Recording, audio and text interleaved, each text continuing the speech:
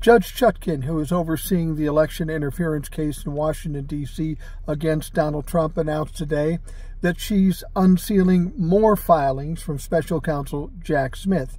You remember those 163 pages that were released. They are redacted, but released nonetheless. But wait, there's more. Apparently there's more, and these will be released to the public. Now, of course, Donald Trump is going to try to fight this. They may give him a week to try to do that. It didn't work last time. It's not going to work this time. But this is timing out just perfect at this point. All we need is more and more bad information, serious evidence against Donald Trump as we get ever so close to the election on November 5th.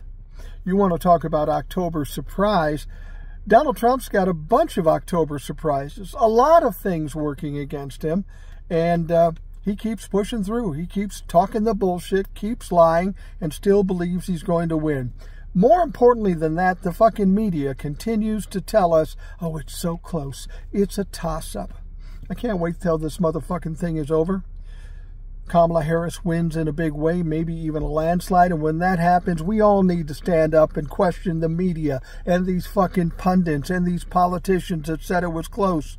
Why would you do that? Why can we see that it's not going to be close, but you can't? Sounds like a little fucking manipulation. I'm getting pissed about this. If I end up being right, if you end up being right, and those fuckers are wrong, they need to answer some fucking questions.